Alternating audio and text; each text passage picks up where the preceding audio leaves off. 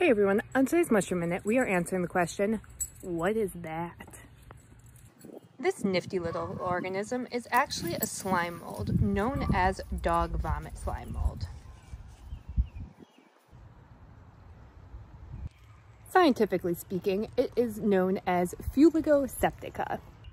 Despite its less than lovely appearance, it's quite common, and we often see it on wine cap beds and sometimes on the bark of nearly spent hardwood shiitake logs. Alarming as it may look, this particular slime mold is not harmful to any mushrooms that we are growing.